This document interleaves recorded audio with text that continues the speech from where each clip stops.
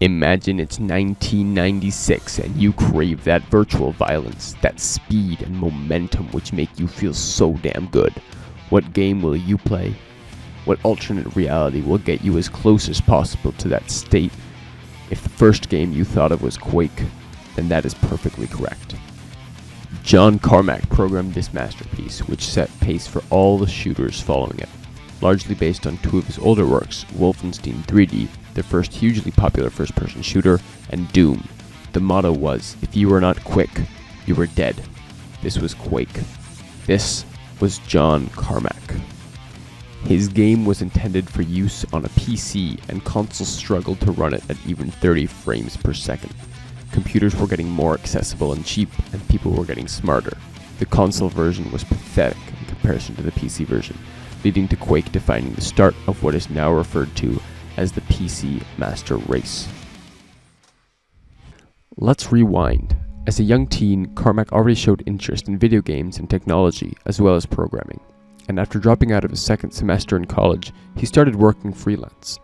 Our uprising programmer was swiftly then hired by a company called Softdisk, which would be crucial to his development as a programmer and developer. He met John Romero there, among other future colleagues, and after 1991, he and 3 others left Softdisk to found a company of their own, ID Software. At ID Software, all the legendary titles we mentioned before, Wolfenstein, Doom, and Quake were created, crafted, and perfected, leading them to become 3 of the setting stones for future FPSs, as well as the esports scene being largely based upon the Quake series.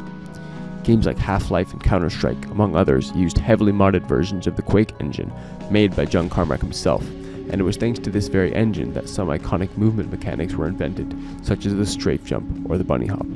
Carmack currently works as the CTO at Oculus and is recognized as a game developer and VR engineer, after having left ID Software due to his ideals and philosophies not coinciding with those of Bethesda, particularly the realm of virtual reality. Advocating for open source software along with ID Software, he released the source code to all 3 of Quake, Doom, and Wolfenstein, along with many other of the later games made by ID. He has been named multiple times among the globally most influential people, both generally and specifically in video games and technology. The ever-growing esports scene of modern video games owes everything to him. That is to say, without his early works, none of it may have ever developed to the point it did. He started with no more than the interest and passion for technology that we all hold in our hearts, yet he ended up as one of the most celebrated and outstanding minds in the video game industry community. His works on FPSs will be forever known as the base and foundations for all others to come.